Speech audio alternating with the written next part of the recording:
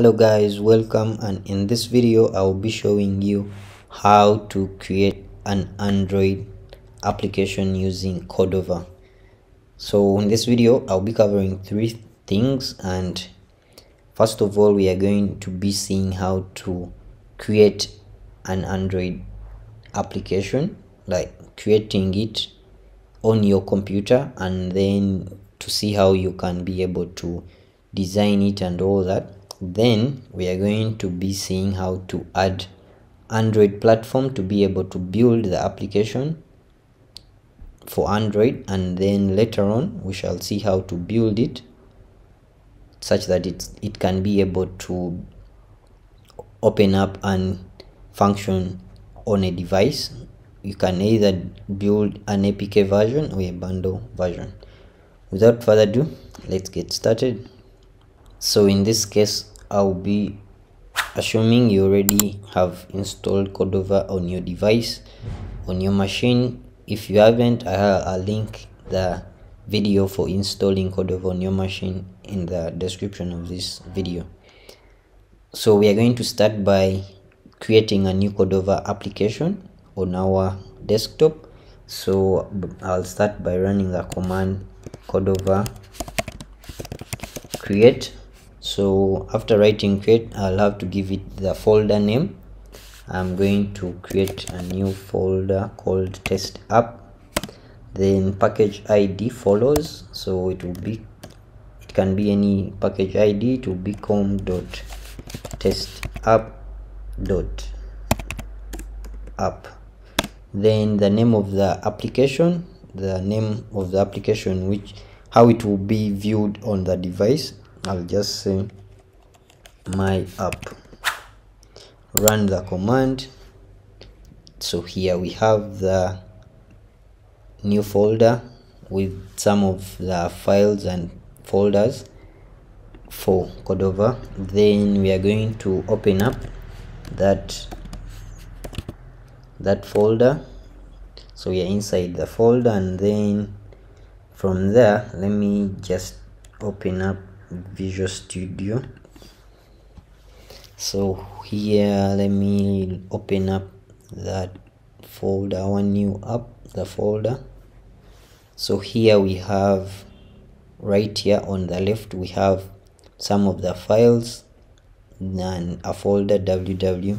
So inside www, that's where the application files will be, the files you have written for your application. Then in config.xml, that's where we shall be having the settings for the application, how you want your app to open, how you want some of the plugins we shall be installing into the app. So we will be mainly focusing on the config file and the files inside this www folder. So we have JS for JavaScript, then index, this is the main file for your application. Then some images, if you have images you want to add in your application, and some CSS for styling your application. Let's just look at a brief of the things inside this config file.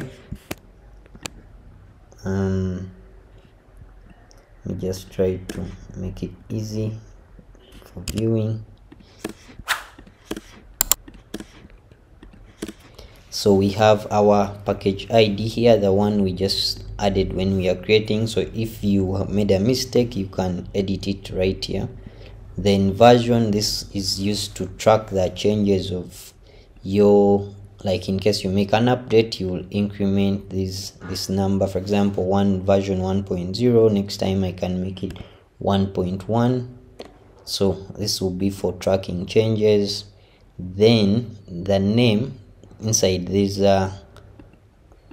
tags for name, this is the name of your application, the one you'll be using on your device.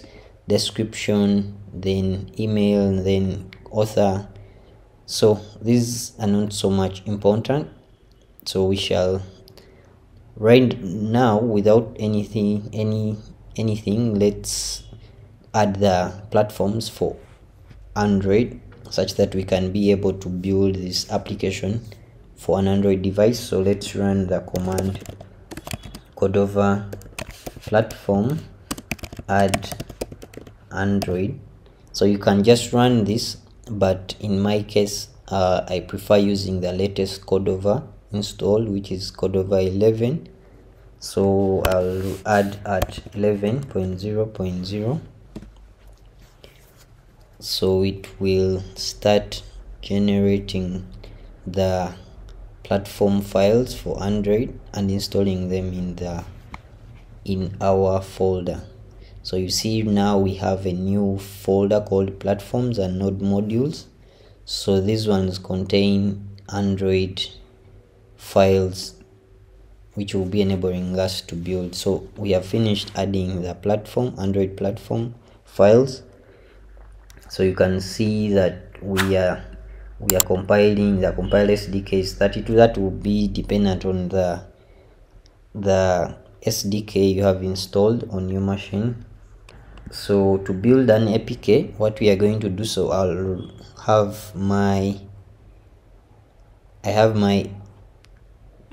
Android emulator here running. What I'm going to do, I'm just going to build this file just to save it on my machine without running it on a device. So run Cordova build Android, and then we run. So it should start generating the app. So let me first minimize this and we check. So they are saying the build is successful, and we have our debug APK in this folder here. So let's first open that up. So it is inside platforms, Android app, build, outputs, APK, debug. So here we have the APK which has been built. So it's still in debug. You can use it on the device just for testing, but you can't release it on the Play Store. We shall have a video explaining how to sign an APK or a bundle application for release on the Play Store, but for now we are not going to be signing any of the applications. So the next thing we are going to see how to build the Android app to run directly on our device. So if you don't have a device connected already on your machine and you have an Android emulator, you can just follow along. But if you also want to just run the app on your Android device, you can connect it on your machine, and then you will be able to also follow along. So in my case, to just run this application directly onto this emulator, I'll run the command Cordova run. So it should be able to run. So here we are. So it has just opened, it has finished running the command and then opened up onto the emulator. It will be the same case if you are having your actual device directly connected with USB on your machine. So just to change a little bit, for example, here it's reading Apache Cordova device is ready. So we can just alter that a little bit. So here we have, this is where we have all that, and this index.html file under www folder. So we can just change this to say Cordova works, and then if we rebuild this Cordova run, then build it again onto the device, it should be here reading Cordova works.